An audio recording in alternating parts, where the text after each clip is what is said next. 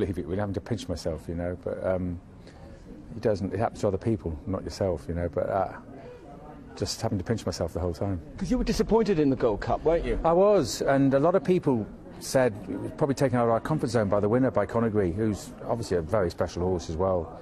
I won't have that, because he was beaten with a circuit to go. Leighton was having to say, go on, go on. I just think he got out of bed the wrong side that day. You know, it happens. Every horse has bad days. We have bad days. Then it put me in doubt. I thought he'd gone over the top, and I wasn't sure if we should come here or not. And it was Trevor who persuaded us to go, as long as we were happy that the horse was fit and healthy and well. So he deserves a lot of credit. I thought it was probably a year too soon. What the hell do I know about my horses? I don't know. But I've done nothing with him. He's done 2 bits of work. He hasn't seen a national fence. I've done that on purpose. Jumped a few ordinary fences and freshened him up and done nothing. At what stage during the race did you think he's liking this? He's going? Jumping beaches, first time. I thought he's got into a rhythm and he's just taken to it very well. You know yourself. As long as you get over the first, you get to beaches and you get over that, then you've got half a chance. You can start riding a bit of a race. And then going out the second circuit, going down to beach the second time round, I could see Leighton filling him up, trying to take a pull, fill up, fill up, fill up. And then the Druid's nephew fell, I think, at Valentine's, and we were left in front. And by God, it's a long way home from Valentine's to the winning post, you know. And I thought, I've seen it 1,000 times with the horses being in front and not getting home, not being in the first 4 or 5. And look at AP, came there stalking us and not finishing in the 4.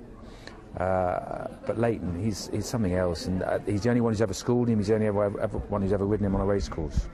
So, great team from all of us, not just Leighton. And it's all my home team here. My head man Stefan, who's been with me 12 years, Lisa, my travelling head girl, all the rest of the team. It's just great for a middle-sized yard. And for you yourself, you don't become a bad trainer overnight. We had some quiet times, and this is a come on, lads, I'm here, you know. Yeah, I've said this before as well. You lose confidence when things are not going right. You start questioning what you're doing, whether it's the right thing.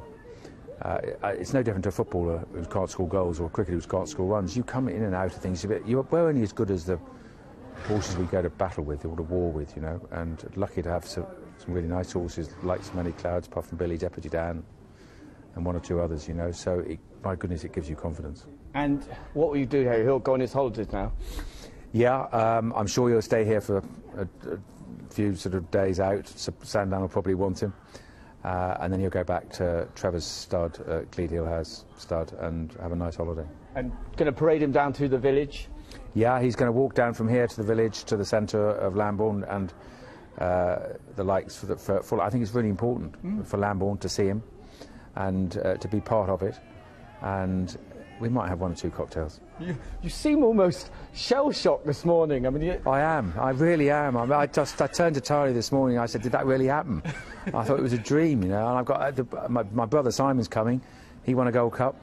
I've won a national. It sounds good. The only thing I regret now, not regret, can't do anything about it. I wish Mum and Dad were here, because they would be in bits, you know.